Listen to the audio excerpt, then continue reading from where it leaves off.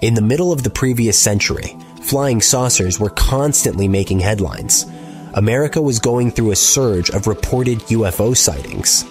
So it shouldn't probably come as a surprise that the American authorities, namely the U.S. Air Force, created a couple of short-lived programs. Those were Project Sign and Project Grudge, and their main goal was to look into that phenomenon. These programs were followed by likely the most famous of them all, Project Blue Book. It was a large-scale government study that lasted from 1951 to 1969. The initiator of this program was Major General Charles P. Cabell. He was a former intelligence director of the Air Force. Project Blue Book scrupulously gathered over 12,600 reports about people seeing bizarre, unidentified objects in the sky.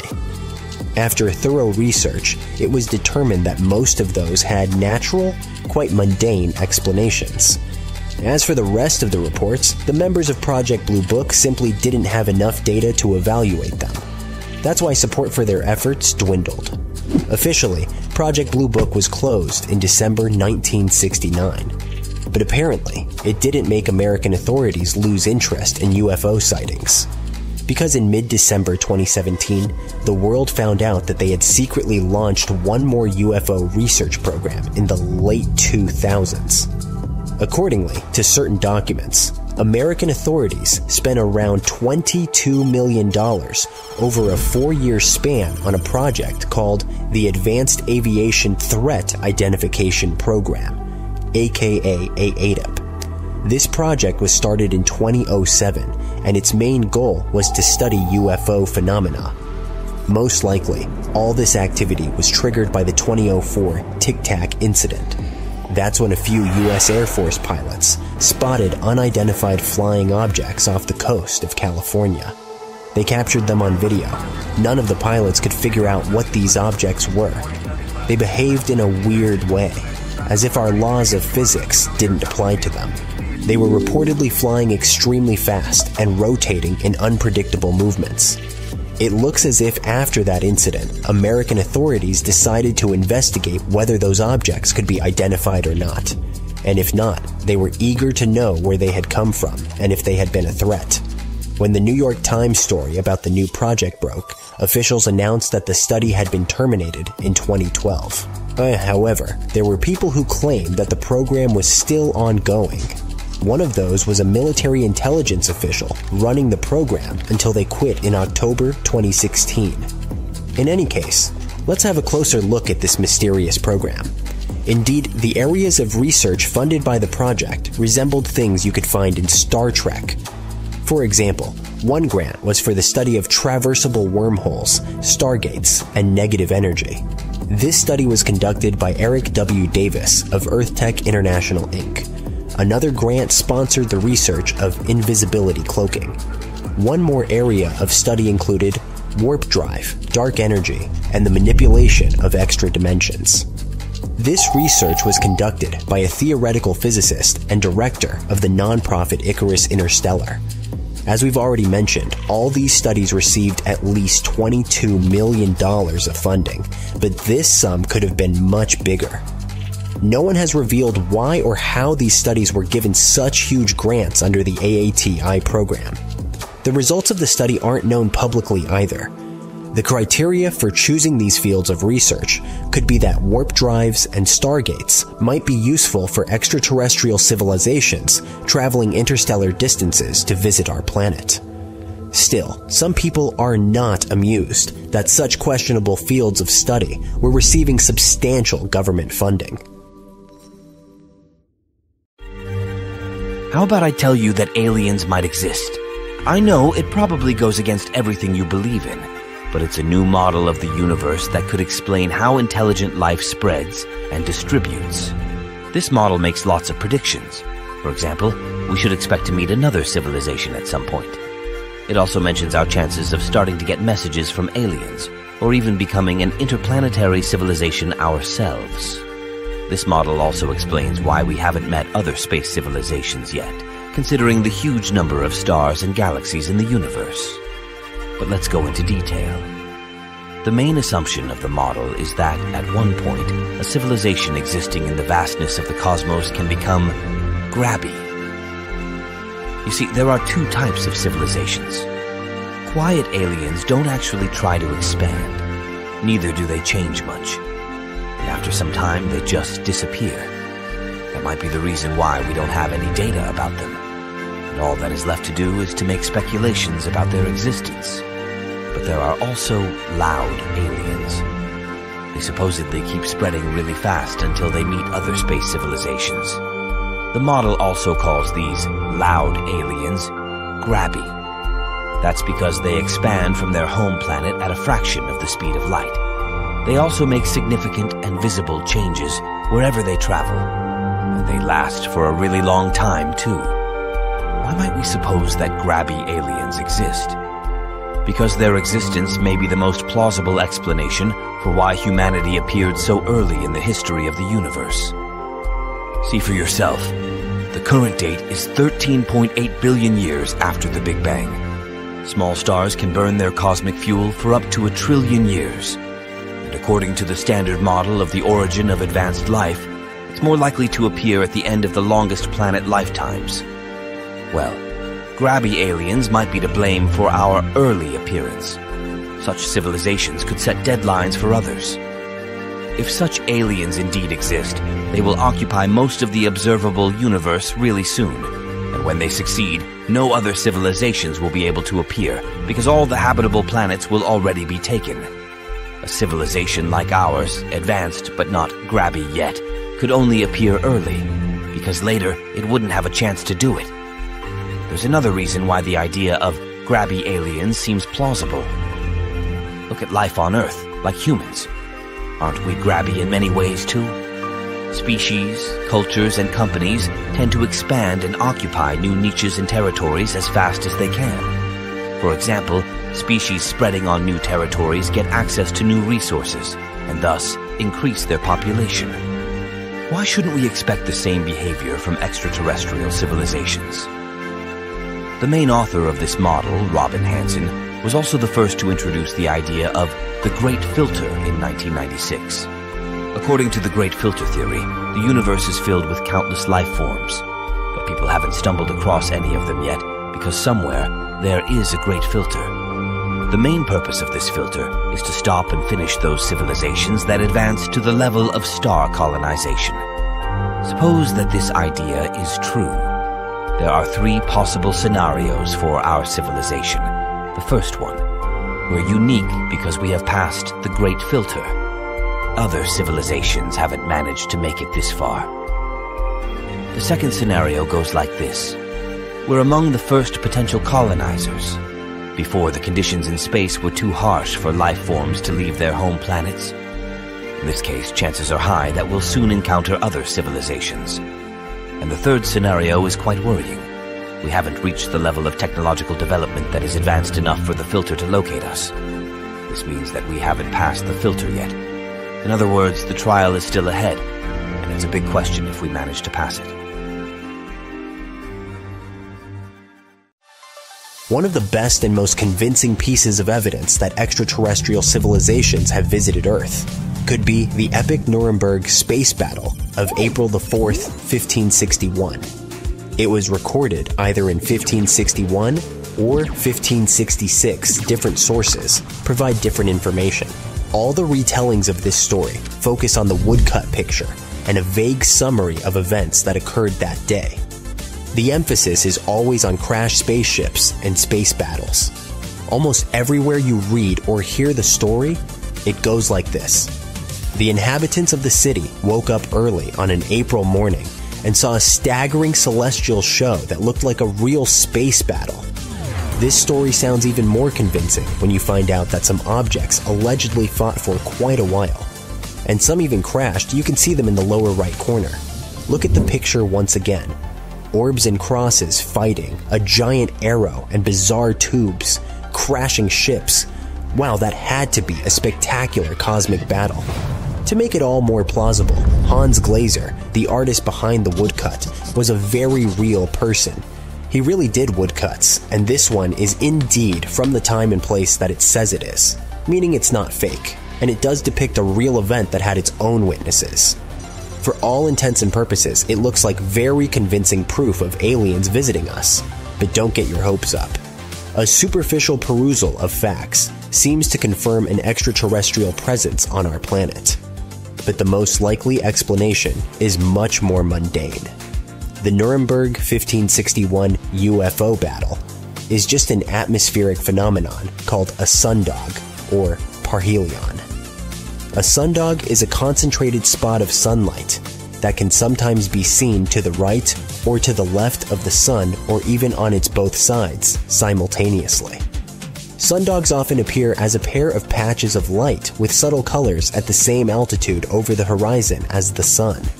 They can have a variety of forms, from colorful spots to patches of light so intense and bright, it looks like there are 2 additional suns in the sky. Sundogs are weird looking enough to make it seem that something scary and otherworldly is going on in the sky. At the same time, it's just our planet's atmosphere or ice in the upper parts of the sky acting as a prism or reflective device. This prism makes the light from the sun or moon do weird things. This image can help you visualize the phenomenon. Apparently, Nuremberg had the perfect conditions for this phenomenon to occur. If you examine the depiction of this event and compare it with modern pictures and videos, you'll soon realize that a sundog is indeed a more likely explanation than the galactic empire paying us a visit. Let's find the proof of this statement in the translated description of these events and in the woodcut picture itself. First, the sun showed and was seen with 2 blood-colored half-round strokes, like the diminishing moon right through the sun, and in the sun, above, under, and on both sides, stood blood-colored and partly bluish, or iron-colored, also black-colored round orbs. Now here's the photo of a sundog. It has a halo surrounding it, and a red orb. And if we have at least 1 red orb, there could be others showing up during other events. Plus, keep in mind that sundogs are like prisms. So, depending on how light is reflected, there could be multiple colors present during such a phenomenon. Now, referring to circled plates mentioned in the description, those could be halos. For example, this sun halo looks vaguely plate-like, and it seems to be linked to other sun halos. And indeed, people have seen halos with multiple orbs. Some of the orbs could have taken a cross-like shape. If we watch some modern videos of sundogs, we might notice that the orbs on film are sun-colored. But since the Nuremberg event happened between 4 and 5 a.m., the clouds and the sun could have had reddish and orange hues. As for the fighting, it could be as simple as one shape moving a bit and changing shape along with the movements of the sun. It could have looked as if it was pushing the other shapes out of the way. Do you agree with the scientific explanation? Or do you prefer to think that Earth was visited by guests from a galaxy far, far away? Write your opinion in the comments. A shocking theory claims that mysterious comet Oumuamua might be a von Neumann probe, an alien spacecraft with broken engines tumbling through our solar system. It sounds extremely unsettling, but first things first, what is a von Neumann probe? Mathematician John von Neumann suggested the concept of self-replicating spacecraft that could in some ways mimic the features of living organisms or viruses. People started to refer to such hypothetical spacecraft as von Neumann probes. Von Neumann was sure that using self-replicating spacecraft would be the most effective way to perform large-scale mining operations, like mining asteroid belts or moons. The creators of such probes could take advantage of their exponential growth. Hypothetically, a self-replicating spaceship could be sent to a neighboring planetary system and look for raw materials there. Such materials could be extracted from moons, gas giant planets, asteroids, and the likes. Using these materials, the probe could make replicas of itself. The replicas could then be sent to other planetary systems, and the original probe could pursue its main purpose within its parent star system. This pattern sure does repeat the reproduction patterns of bacteria. That's why some experts think that von Neumann machines could be considered a form of life. There's also a theory that a self-replicating spacecraft could spread throughout a galaxy the size of the Milky Way in just 500,000 years. even if it used conventional theoretical methods of interstellar travel. In other words, it wouldn't even need to employ exotic faster-than-light propulsion. In 1981, mathematical physicist and cosmologist Frank Tipler argued that extraterrestrial intelligence couldn't exist because people had never observed von Neumann probes. Even if we take a moderate rate of replication, such probes should already be common throughout space. So, it's really weird that we haven't come across any of those yet. It might only mean that extraterrestrial intelligence doesn't exist. A response to Tipler's arguments came from astronomers Carl Sagan and William Newman. They pointed out that Tipler might have underestimated the rate of replication, and von Neumann probes should have already started consuming most of the mass in our galaxy. Therefore, any intelligent race would avoid designing von Neumann probes in the first place, and try to destroy any probes as soon as they found them. Another objection to the prevalence of von Neumann probes is that civilizations that could potentially design such devices have an extremely high probability of self-destruction before producing such a machine. In any case, the assumed capacity of von Neumann probes is unlikely in reality. But then, how about Oumuamua? These days, scientists are using high-tech scanners to examine a huge, cigar-shaped comet, which might or might not be an alien probe. One idea is that it's an extraterrestrial civilization spacecraft, with broken engines wandering through our solar system. If that's the case, the object could easily be a von Neumann probe. Dr. Jason Wright from Penn State University thinks that a broken alien spaceship could move in exactly the same way as Oumuamua. Rather than moving through space like other space rocks, the 1,318-foot-long, 118-foot-wide space traveler is tumbling through the solar system. At the moment, it's traveling at a speed of around 200,000 miles per hour. In his blog, Dr. Wright says that if such derelict craft were not traveling fast enough to escape the galaxy, they could thermalize with the stars and end up drifting around like an interstellar asteroid or comet. They wouldn't have attitude control anymore and would eventually start tumbling.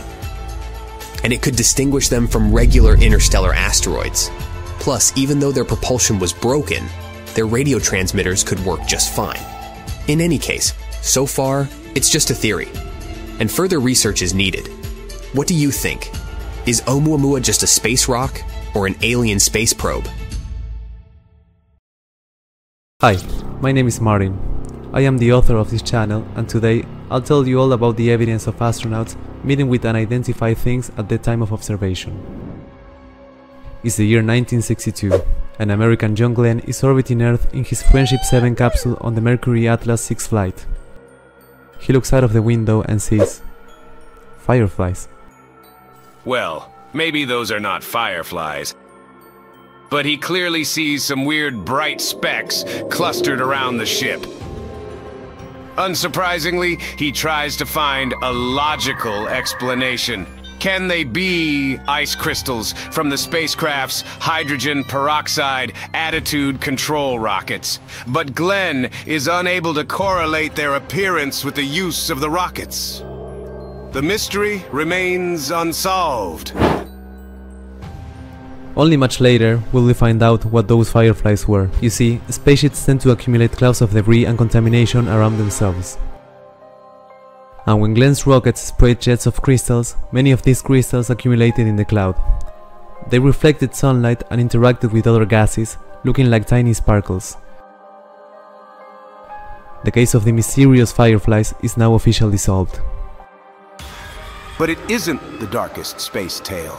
One of the most famous cases of seeing bizarre stuff in space comes from Apollo 11. That's when Neil Armstrong, Buzz Aldrin, and Michael Collins noticed a UFO pacing along with them during their flight to the moon. That's how the astronauts described this incident. We did watch a slow blinking light some substantial distance away from us. There was something out there, close enough to be observed. The period of uncertainty was rather brief. The astronauts and ground control soon identified the object. It was one of the 4 adapter panels that fit between the 3rd stage and the lunar module. These panels were ejected from the third stage, and one of them continued along the same trajectory as the lunar module with the crew. While moving, it rotated and blinked when sunlight was reflected off its surface. Another famous and truly creepy picture hinting at the presence of alien life on the moon was taken by the crew of Apollo 16. As the astronauts were leaving our natural satellite, they made a video, and 4 seconds of it showed a near-perfect Hollywood flying saucer leaving behind a plasma trail. For more than 30 years, enthusiasts used this video to prove that aliens had paid us a visit. But then, scientists decided to take the matter into their own hands. They realized that, when viewed from the window through which the video had been taken, the object in the film was actually consistent with a small floodlight sticking out from the side of the capsule on a boom. Look, from this angle, the floodlight looks exactly like a flying saucer. And the boom, indeed, looks like that plasma trail.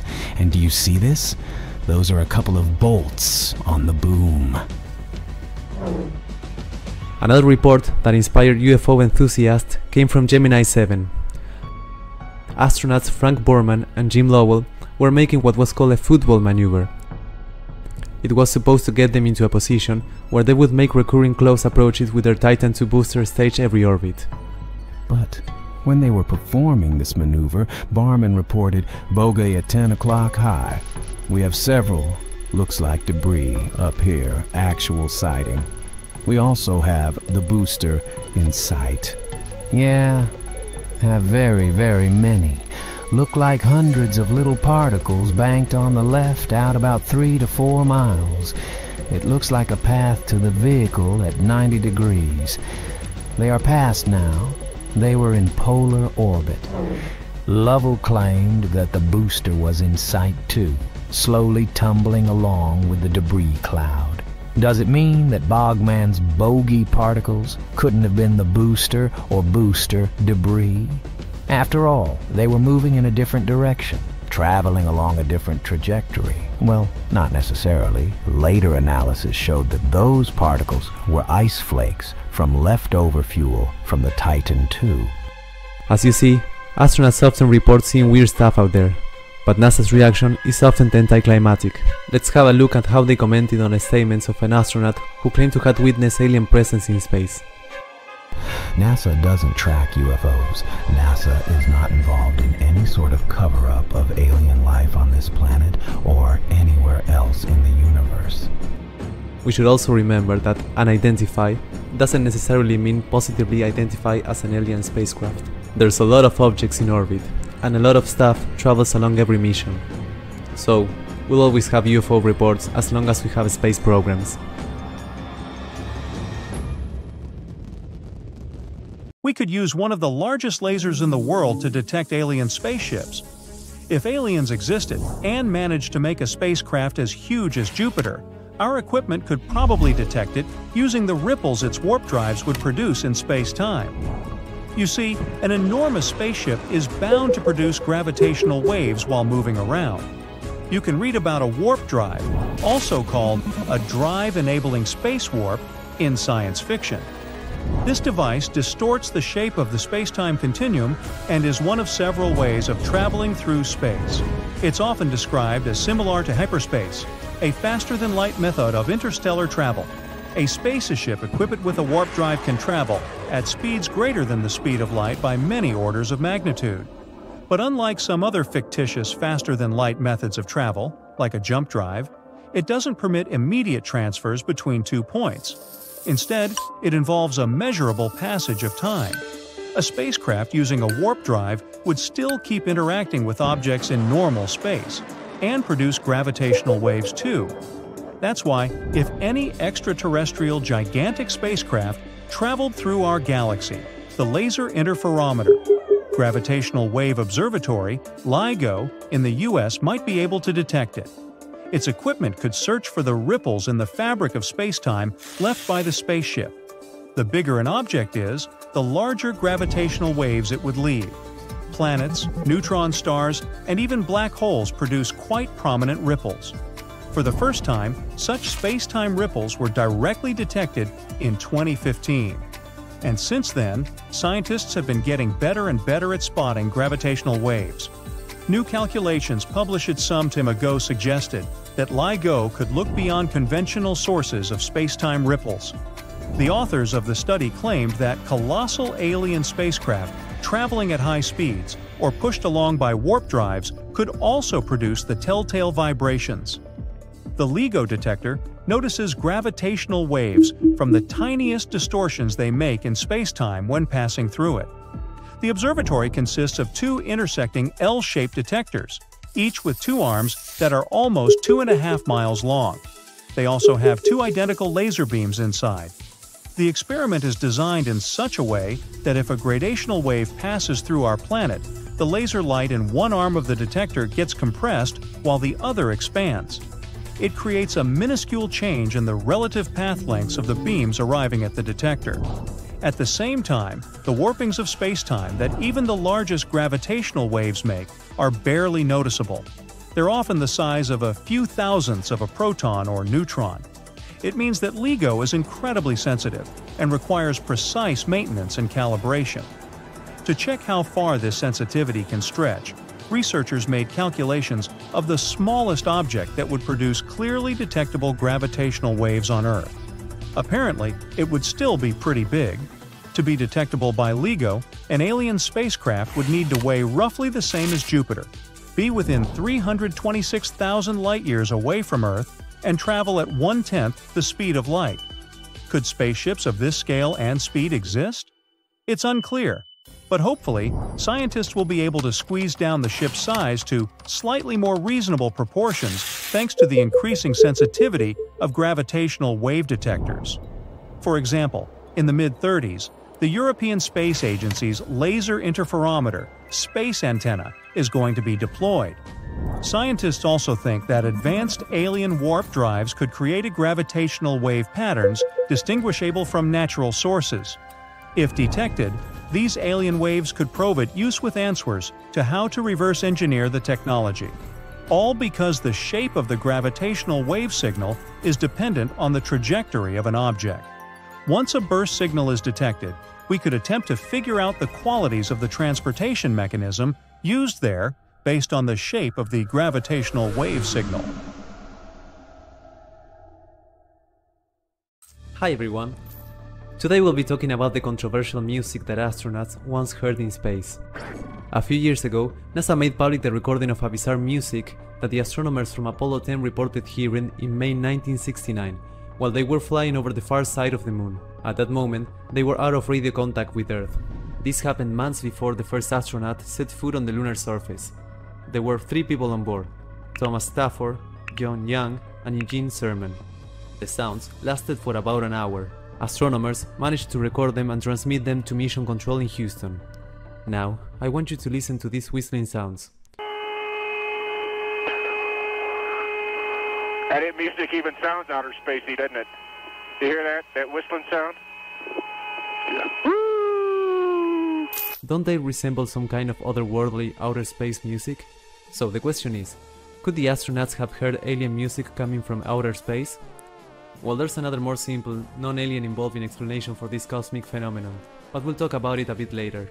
In the audio recording from the Apollo 10 mission, astronaut Eugene Cernan, who was piloting the lunar module, could be heard asking John Young, piloting the command module, if he could hear that whistling sound.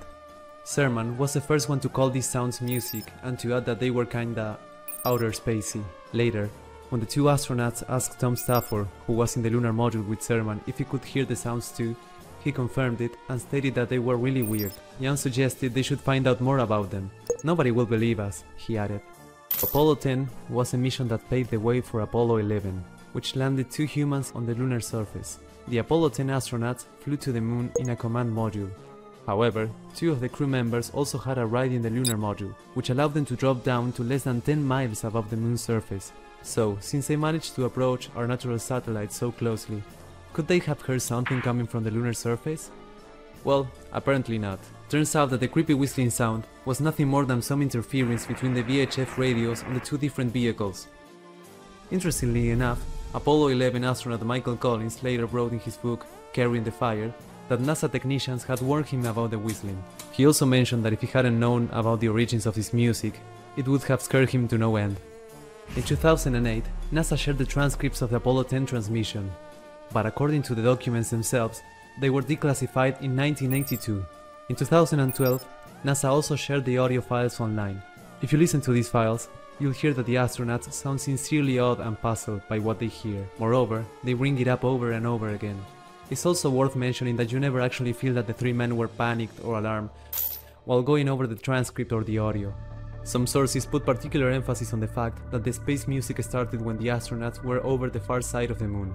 They didn't have radio or visual contact with mission control for about an hour, something that had been expected. Some documentaries used this moment to create tension by saying things like, the astronauts were on their own, no one on Earth could see or hear them. However, the narrators never explained why the astronauts' isolation could have been such a significant factor. By no means was it connected to the not-so-mysterious sounds undersourced. There's another interesting element to this story that we should consider though, and it's the fact that Apollo 10 astronauts never discussed this incident and the sounds publicly. However, it's still unclear whether they talked about it with NASA engineers. This makes some people speculate that the astronauts didn't want to project anything but a rock-hard psyche. Showing a drop of confidence even once during the whole mission could have left them out of the whole project.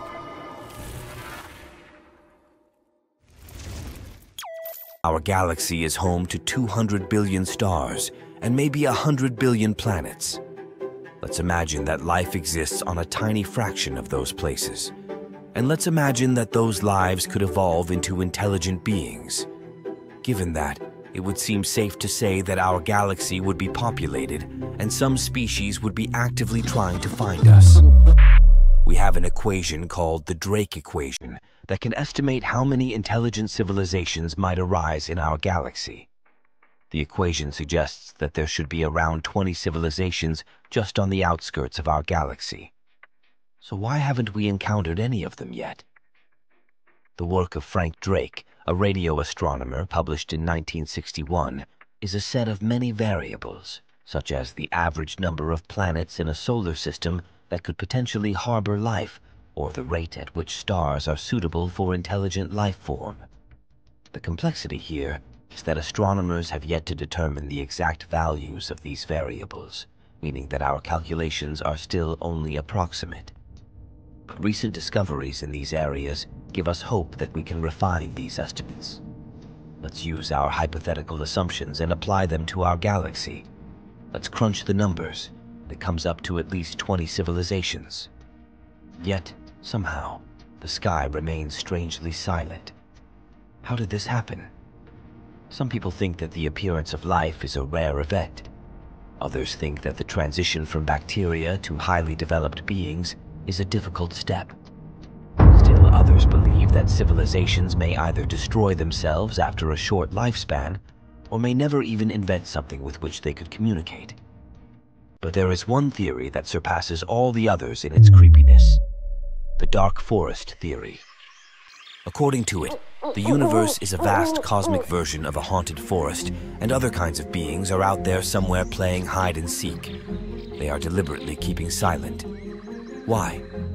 Well, for starters, every form of life wants to survive. If we start with that assumption, we can ask the question, will other forms of life harm you if they have the chance? So, the safest option is to destroy them before they find the right time to do the same to you. Frankly speaking, this is a cosmic version of survival of the fittest.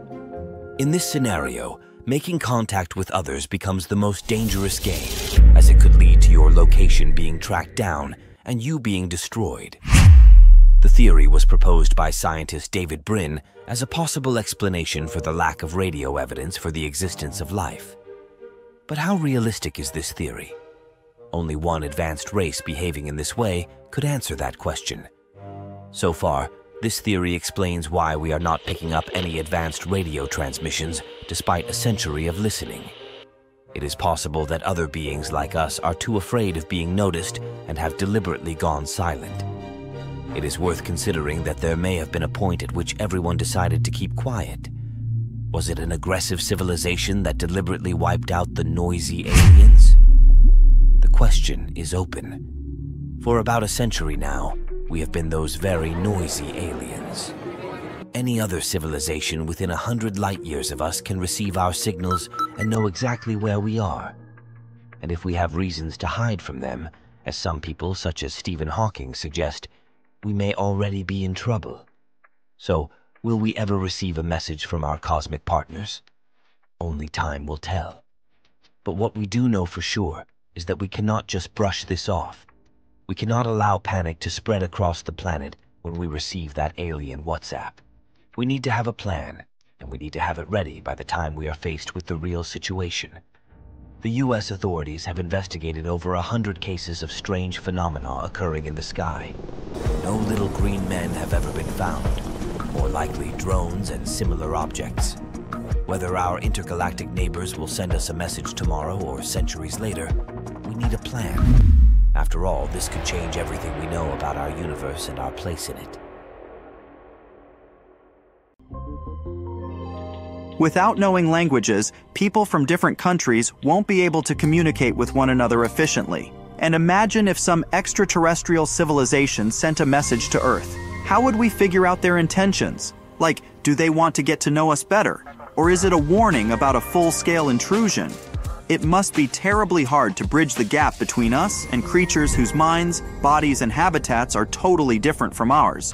So, to practice decoding potential extraterrestrial messages, an artist-led group created a mock message from stars.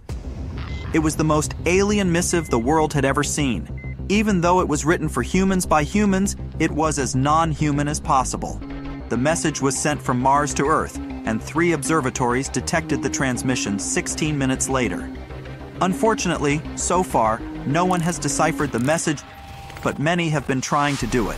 There are only 3 people in the world who know what the message means. One of them is the project's founder, Daniela de Paulus.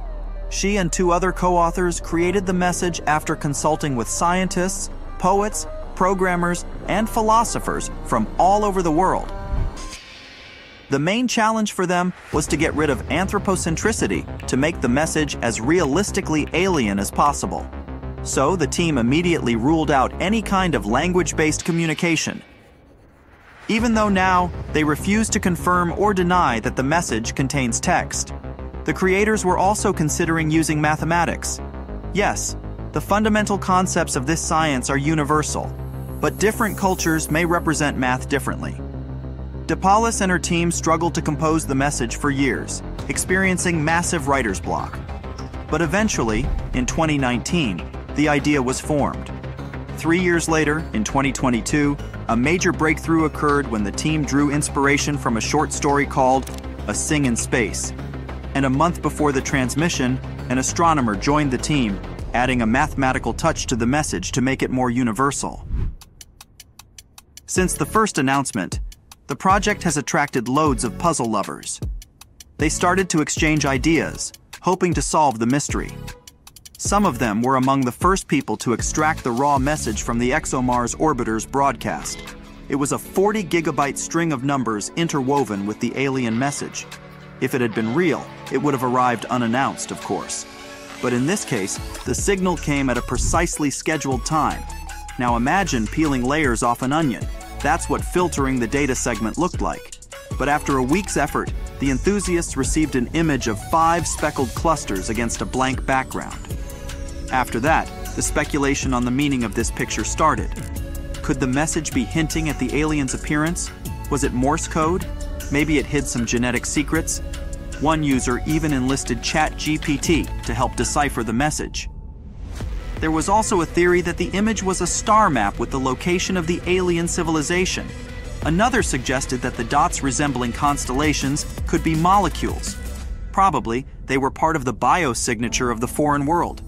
But decryption is the process of making sense of some message for which only the intended recipient has a key. That's why this kind of code breaking is much more difficult than decoding, because you need to guess the missing key. Another tricky part is where to start. Every attempt feels like a stab in the dark. You might believe that you have started to see patterns, but you need to stop and think whether it's true or you're just projecting. The community is still trying to decode the message. At the moment, there are more than 30 ideas for how to do it. Only after that can people try to understand its full meaning. How about you? Would you like to try and take part in the process? Maybe you've got some idea? Then share them with us. Have you heard of quantum immortality?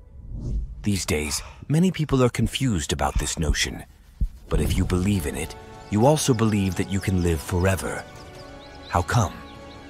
Well, quantum immortality claims that nobody ever disappears forever, and that consciousness never passes away. Instead, once you cease to exist in one universe, your consciousness simply gets transferred to a parallel universe, and there, you survive. This idea sounds more like a sci-fi movie than something that real science can suggest. It could be a script for a blockbuster. People's consciousness can transfer from one world, where an apocalyptic event has wiped out all life, to another, where such an event has never occurred. And the only clues about the slight differences between these worlds are a few Mandela effects. This phenomenon is named after people disremembering Nelson Mandela's passing. These days, the term is used to refer to any collective false memories. So maybe in that new world, millions of people will be wondering, since when has Pizza Hut been written with 2 T's? But the thing is, in this new reality, this popular brand name has always had 2 of them. Imagine going through apocalypse after apocalypse, transferring to one world after another. It might be a nice, if a bit horrifying, thought that you're going to live forever. Instead of passing away completely, you'll just keep transferring to a universe where nothing tragic has happened to you. But is there anything to this theory? What does science think about such a possibility? In fact, the idea of quantum immortality has been around for quite some time. It has been seen both as untestable nonsense and as a curious thought experiment, like the one involving a cat. And here, I mean Schrödinger's cat. Let me explain. According to one of the interpretations of quantum mechanics, particles can exist in several states at the same time. But when a particle is being observed or measured, this system collapses. As a result, the particle is found in just one of its possible states. In 1933, Schrödinger suggested doing a certain thought experiment. He believed it would show the absurdity of this idea. In his hypothetical scenario, a cat was placed inside a box with radioactive materials. These substances had a 50-50 chance of decaying over an hour. If it happened, the radioactivity would be detected by a Geiger counter, which, in this case, would smash a vial with poison. As you might assume, it wouldn't end well for the cat. Schrödinger saw the following problem. The cat in the box would be both alive and not alive at the same time. The animal would be in this state for an hour, until someone opened the box and checked on the feline, either lifeless or very annoyed. One solution to this problem, known as the many worlds interpretation, gets around this situation by claiming that both outcomes take place. According to this hypothesis, all possible outcomes of quantum measurements occur across many universes, and their number might be infinite. It probably doesn't come as a surprise that this theory is often criticized. Many mention that this idea is unfalsifiable, since universes don't interact with one another, making the theory impossible to test. It's even been called one of the most implausible and unrealistic ideas ever. After all, it's not clear why your consciousness would get transferred between worlds just because you cease to exist in one of them. Unless it's a thought experiment, of course. It might provide you with the comfort of knowing that there is another you who doesn't pass away in a different world. But why should you believe that you only exist in the world where you're alive? What about the universe where you didn't make it? Like, what happens to your body? And speaking of the suggestion that you might understand that you're in a different universe thanks to Mandela effects, it's kind of the area of science fiction. We've never sneaked a peek beyond the edge of the observable universe.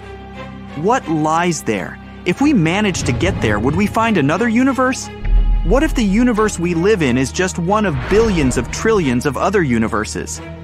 I'm talking about the concept of a multiverse now. Look, there's this idea of parallel universes. Let's take one of them. It looks exactly the same as our universe, and still, some details differ. Maybe instead of becoming a doctor, you chose to start a music band there. Maybe one infamous asteroid changed its trajectory, and dinos are still roaming Earth in that universe.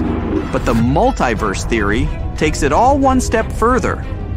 Those who believe in it state that there might be countless realities. According to this theory, we live in a bubble that is just one of many other bubbles, which I guess looks like bath foam. These bubbles constantly bob up and vanish.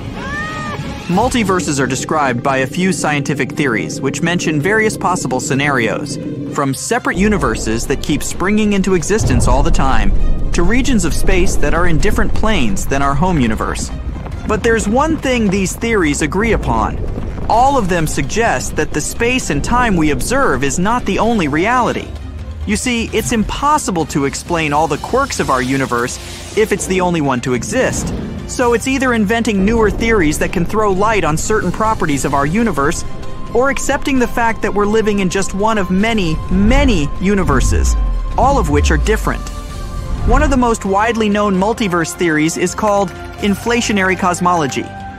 This is the idea that right after the Big Bang, the universe expanded rapidly and exponentially.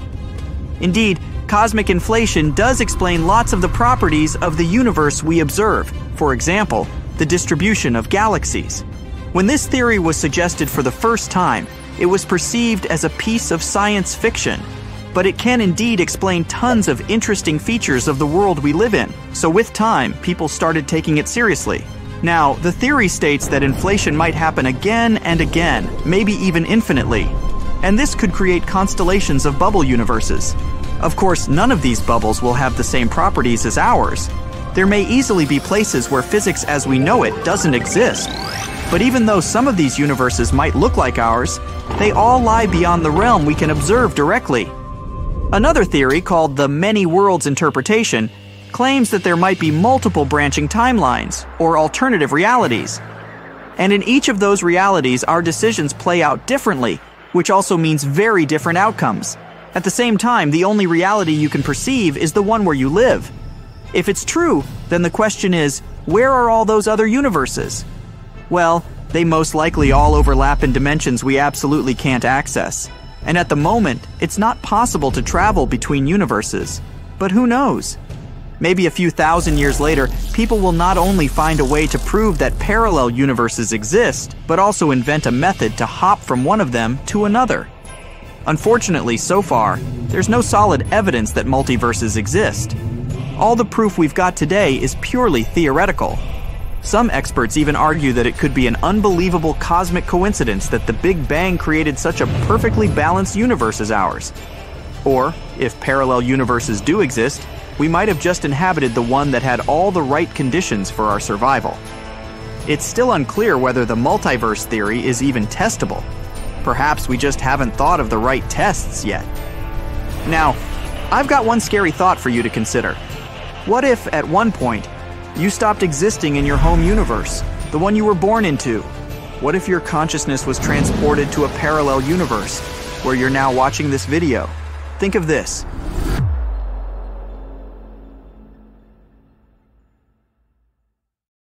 Chances are, we're going to find life beyond Earth by 2035, and there's no need to travel to a galaxy far, far away.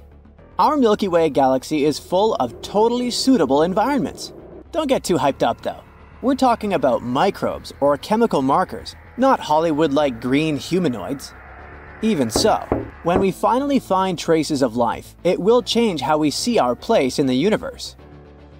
NASA's Kepler Space Telescope discovered something incredible. Almost every star has planets, and many of these planets might be habitable. Rocky planets like Earth and Mars are even more common in our galaxy than gas giants like Saturn and Jupiter. Also, we already know that our galaxy is very rich in water. There's water in interstellar clouds where stars and planets form, in the debris disks around other stars, in comets, just everywhere. What's really hard though is finding life itself. Ideally, to finally find it, we need to land on every single planet out there and literally check under each rock. But thanks to the newest research, we can at least narrow down the search to potentially habitable worlds. The James Webb Space Telescope, a super powerful telescope that was launched into space in 2021, is onto this. It checks the atmospheres of nearby super-Earths, rocky planets that are a bit bigger than Earth. It searches for life-related gases, chemicals that can only be produced by living things. And they already found some clues. For example, they detected signs of such a chemical on a planet called K2-18b. This planet is 120 light-years away, which is pretty close on a space scale. This planet is in the Goldilocks zone, which means a zone around the star where the temperatures are just right for liquid water to exist. It orbits a red dwarf star, the smallest type of star there is. Such stars are a bit fainter than our Sun. It will take about a year to check if these hints of life are real. If so, it would mean that life is much more common than we previously thought. But even if it's not, there are 10 more Goldilocks planets on their list to study. The James Webb Space Telescope is a very cool tool, but it has limits. It can't detect small Earth-like planets due to their size. To fix this, NASA plans to launch another tool, the Wide Field Infrared Survey Telescope. This one will be even better at spotting such planets and life-related chemicals. And also, we have the SETI project. SETI stands for Search for Extraterrestrial Intelligence. This project has been on a hunt for extraterrestrial creatures since the 1980s. They also believe that we'll find signs of life within the next 10 years. Not so long ago, they started a super big and cool project. It's called COSMIC, and it uses an array of radio telescopes in New Mexico. You might have seen those in the movie Contact. COSMIC allows scientists to listen to hundreds of thousands and potentially millions of star systems at the same time. If there are any interesting signals, scientists can check them right away, instead of waiting for weeks or even months. The signals themselves are often very sudden and short, but COSMIC can detect even the shortest ones that last nanoseconds. COSMIC can also help with other research, like studying mysterious and unexplained fast radio bursts, or even dark matter. This is the biggest and most powerful tool for searching for extraterrestrial life we've ever created. But it's not enough to just listen. Why don't we reach out ourselves? NASA has sent some signals into deep space. In 2002, their Deep Space Network sent a signal to the Pioneer 10 satellite. But there was an obstacle in the path. A white dwarf star, 27 light-years away from Earth. If there's a planet around this star, perhaps the signal reached them too. If there are any intelligent species there, we could receive a reply by 2029. The DSN keeps sending powerful transmissions into space. These signals will bump into 222 stars within the next 3 centuries. Maybe someday we'll receive a reply from somewhere far away. But why haven't we received a response yet? There are about 200 billion galaxies in the universe, each with around 100 billion stars. If just 1% of those stars had one planet, that's still 200 quintillion possible planets. And we can narrow it down even further. If the chance of them having life is 1 in a trillion, that would still leave us a few 100,000 planets. So, where is everyone? This is a famous question known as the Fermi paradox. The first possibility isn't that terrifying. It's possible that the universe is full of life, but this life isn't intelligent in our traditional sense. Some planets might have microbes, birds, or space dinosaurs. This is called the Great Filter Theory.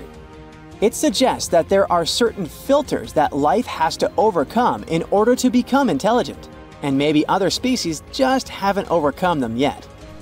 Think about it. Life on Earth started in the ocean, then crawled onto land, diversified into many forms, went extinct in massive events 5 times, evolved again, and eventually led to humans. We built societies, developed healthcare, and only then started searching for another life. There's another idea called the Gaian bottleneck hypothesis, which suggests basically the same thing. While it might not be too hard for basic life to start, it's incredibly tough for that life to survive and thrive over long periods. Venus might have had oceans and Earth-like conditions too, but something went wrong. Its oceans boiled away because of a runaway greenhouse effect. Now it's sterile. Mars also had liquid water on its surface once, and both the Moon and Mercury had thick atmospheres for a short time. Meanwhile, Earth has had liquid water on its surface for almost its entire existence. It's super rare and remarkable for a planet to hold temperatures from 32 to 212 degrees Fahrenheit for millions of years. So, maybe it's a mistake to look for intelligent life, especially the one that uses the same technology as we do. It evolved under completely different conditions after all. That's also where the so-called Drake equation comes in. It's a formula that gives us a chance to calculate the potential of life becoming intelligent on a planet. To calculate the result, we need to know several variables: how many stars there are, how many of them have planets, the chance of these planets having life, and so on. Unfortunately, we don't know these numbers yet, and the result might be insignificant. But let's assume that there is at least one other intelligent species. Why haven't we met yet? There might be many reasons. Maybe they don't think we're interesting enough, or maybe the problem is with us. Perhaps we keep missing their signals, or maybe we miss the entire species itself. The universe is insanely huge and ancient. It's over 14 billion years old. If we compress Earth's entire evolutionary history into a 24-hour day, life starts at 4 a.m. Dinosaurs go extinct at 11:40 p.m. Human-like creatures appear 2 minutes before midnight. In this analogy, humans have existed for just 77 seconds, and our technology capable of detecting extraterrestrial life is even newer, less than a second. With such vast distances and time spans, the chances of us existing at the same time as other civilizations are slim. If their civilization lasted only a few millennia, we could easily miss them entirely. But that doesn't mean we should give up our search. Scientists were worried that Earth's radio signals had dimmed over time. But a recent study showed that it's actually the opposite. The numbers of our satellites keeps growing, and this makes our planet more detectable. By the end of the decade, we could have 100,000 satellites, making Earth incredibly bright in the radio spectrum. If there is an advanced civilization out there, they will easily spot us even from very far distances. Astronomers are super optimistic about it. There's a high chance they'll find extraterrestrial creatures while you and I are still around. Very recently, astronomers have found 3 potential super-Earth planets orbiting a somewhat close orange dwarf star. The term super-Earth is used to describe a planet beyond the solar system with a mass higher than that of Earth, but below those of the ice giants of the solar system, Uranus and Neptune. An international team of researchers, led by Dr. Shweta Dalal from the University of Exeter, found that the exoplanets were orbiting star HD 48498, which is located around 55 light-years away from Earth. The planets travel around their star in 7, 38, and 151 Earth days, respectively. The study describing these findings appeared in the journal MinRes on the 24th of June, 2024. The coolest thing here is that the outermost exoplanet candidate orbits in the habitable zone of its host star, and the conditions there might be comfortable enough for liquid water to exist on the surface without boiling or freezing. Such habitable regions around stars are also known as the Goldilocks zone and are believed to be ideal for potentially supporting life.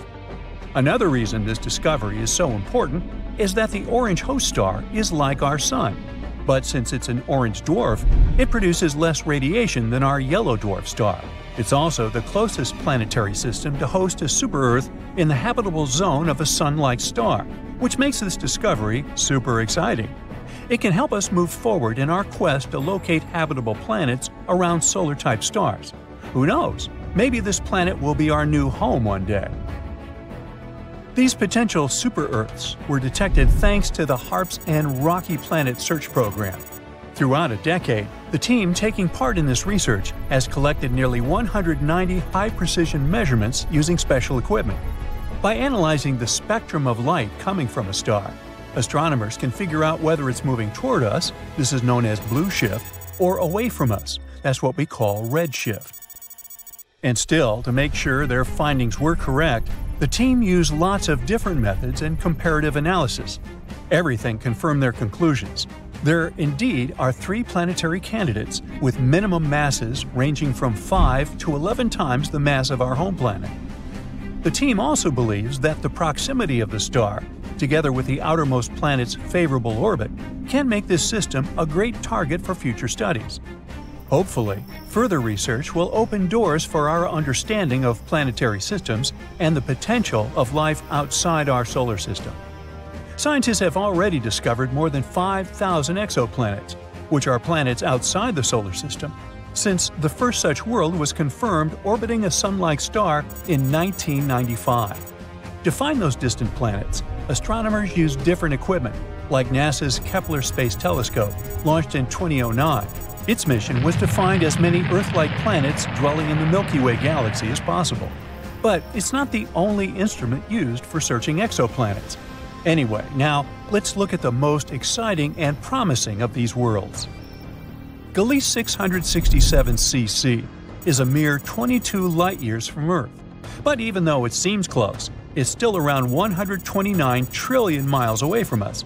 The planet itself is around 3.8 times as massive as Earth and completes one orbit around its host star within 28 days. In other words, a year on that Earth-like planet is 13 times shorter than a year on our planet.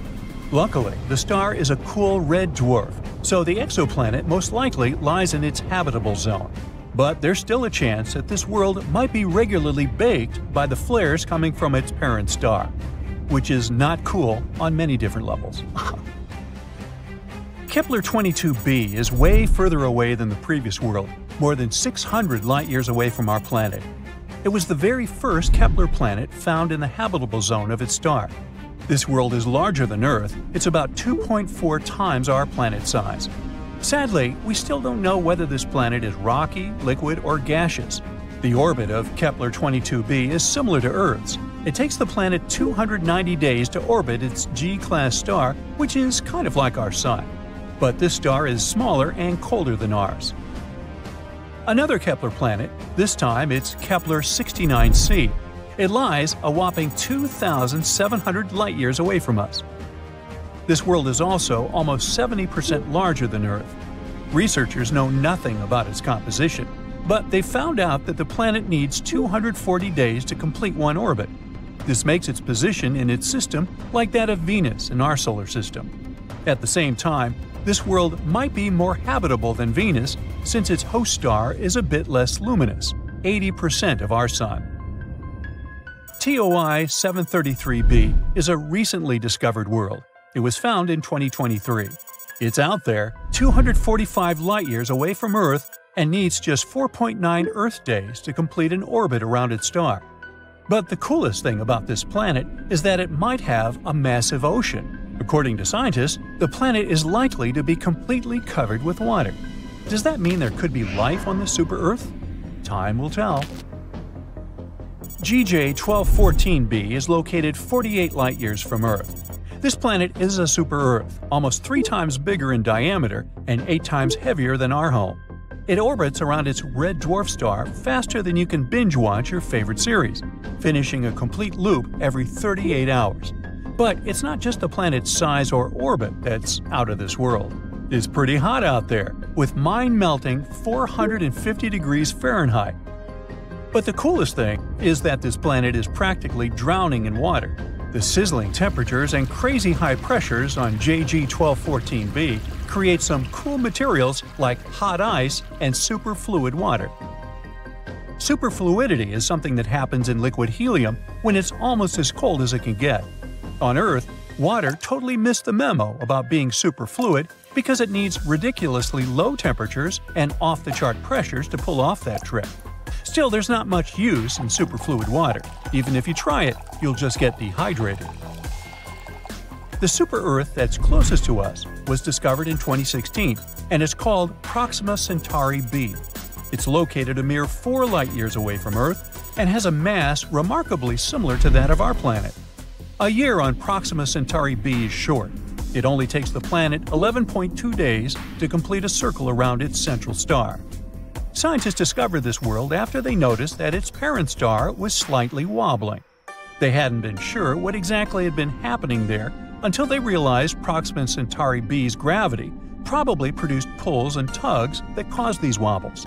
Although the exoplanet is traveling in the habitable zone of its star, Proxima Centauri, it is exposed to extreme ultraviolet radiation, all because it lies very close to its parent star. Also, none of the telescopes that are currently working and exploring exoplanets are positioned well enough to capture the light from the atmosphere of this super-Earth. Most things there are still a mystery to us, even though we're talking about a planet that's really close. Super-Earth TOI 715b orbits a red dwarf, a star smaller and cooler than our Sun. At the moment, such stars remain prime candidates for finding habitable planets orbiting them. Those miniature rocky worlds have far closer orbits than those circling around stars like our Sun. But since red dwarfs are small and cool, the planets don't risk anything when crowding closer. They're still safely within a star's habitable zone. Experts say that TOI 715b might have once had an atmosphere thicker than that of Neptune, and now the planet could be in a transition state where it's losing its atmosphere. To confirm this suspicion, scientists need to do more research, and they might finally learn whether this planet is a watery terrestrial planet. It was 1994. It was dark, so no one saw two silhouettes opening the emergency exits of a glass dome complex in Arizona known as Biosphere 2. They were determined to free 7 people locked inside for a month, risking their lives in the name of science. The mission was accomplished, but they got hit with trespassing and vandalism charges. The vandals were Abigail Ayling and Mark Van Thillo. They were among the first 8 poor devils who lived in that place as guinea pigs, and they didn't want anyone else to go through the same horrors they had experienced. $150 million were spent to see if humans could create suitable living conditions on other planets, like Mars. To do this, scientists built a mini-world with over 3,000 species of plants and animals. Biosphere 2 was a sealed-off 3-acre habitat, complete with its own mini rainforest, a private beach with a coral reef, a grassland savanna, a marsh, and even a desert. Between 1991 and 1993, nothing could enter or exit that place. The group of 8 people locked inside called themselves Biospherians, rocking matching Star Trek-like jumpsuits, growing their own food, and breathing their own air. They began with high hopes and a 5-star hotel-style breakfast, but things took a darker turn over the months. The whole team was starving and turning orange. In Biosphere 1, which is the real Earth, you can order a pizza in 2 minutes. But inside Biosphere 2, it took them an endless 4 months to whip up a margarita-style pie. They had to harvest wheat for the dough and milk goats for the cheese. The goal was to be completely self-sufficient, and they became part of an atmosphere, quite literally. When they breathed out, their CO2 fed the sweet potatoes they were growing, and those sweet potatoes became part of them since they were essentially eating the same carbons over and over again. They had so many sweet potato feasts that their skin actually turned orange from all the excess beta-carotene. What seemed like a funny situation at the time highlighted a big issue. The crop yields in Biosphere 2 were a total disappointment, and the crew was starving. They were going crazy from hunger, and moments of sudden anger led to doing regrettable things, like stealing bananas from the basement storeroom. At some point, the freezer had to be locked. Over the first 6 months, each of them lost between 18 and 58 pounds of weight. Every day, someone took charge of weighing out fresh food for the cook, logging the information about nutrients into the computer to make sure the crew hit their recommended calorie, protein, and fat goals. Initially, meals were served buffet-style, but as the crew got hungrier, the cooks started to meticulously divide their food into equal portions. Their diet, mostly sweet potatoes, carrots, fruits, and occasional meat on Sundays, were supposed to keep them going during those exhausting 80-hour work weeks of heavy physical labor. Biospherians were leaving every meal still hungry, and they had recurring dreams of McDonald's hamburgers, sushi, Snickers bars, and cheesecake. The air was running out. The entire place was completely sealed, with steel and glass at the top and a solid steel floor underneath. Managers made sure to check everything coming in to avoid synthetic materials emitting harmful gases. Living areas were furnished with wood and wool, and they couldn't use chemical deodorants or blow out birthday candles. Biospherians were counting on the food they grew and their many rainforests to produce enough oxygen for them to survive. However, they were losing oxygen very fast, drowning in their own carbon dioxide emissions, and worst of all, they had no idea why. With another 9 months of the experiment to go, oxygen levels had dropped from 21% to around 15%, which feels like living at the top of Mount Fuji. They felt awful, basically dragging themselves around the biosphere. They couldn't even finish a sentence without stopping to catch a breath. Then sleep apnea kicked in, with some of them waking up gasping for air. To bring down the carbon levels inside Biosphere 2, they tried some desperate moves, like growing plants like crazy, cutting back on watering the soil as much as possible, and even giving up on tilling. Nothing worked. So everyone decided they had hit a dangerously low point and asked for help. Refrigerated trucks showed up to pump more pure oxygen into Biosphere 2. As soon as the gas started flowing in, they burst out laughing and began running around. The ecosystem was a total mess. Hummingbirds and honeybees vanished after a couple of months, so plants weren't getting pollinated anymore. Worms and broad mites attacked crops, and cockroaches just took over. 4 species of cockroaches were brought inside to recycle organic matter, but the regular household cockroach was the ultimate survivor. They somehow sneaked in and multiplied, becoming a serious threat to crops. At night, the kitchen got flooded with cockroaches as soon as the lights went out. To combat the infestation, the group greased coffee mugs with lubricant and put pieces of papaya inside as bait. Roaches would climb inside, but they couldn't scale the slippery sides to escape. Being hungry, lacking oxygen, dealing with bug infestations, that's enough to make anyone go nuts. Heated arguments led to cups being thrown and people being spat at. Eventually, the whole group just split into 2. They stopped talking and could walk right past one another in the hallways without even making eye contact. Half of them wanted more food and oxygen to continue the research with some dignity, while the other half believed in survival without external help, no matter the costs. The truth is, the sealed chamber had been breached long before that.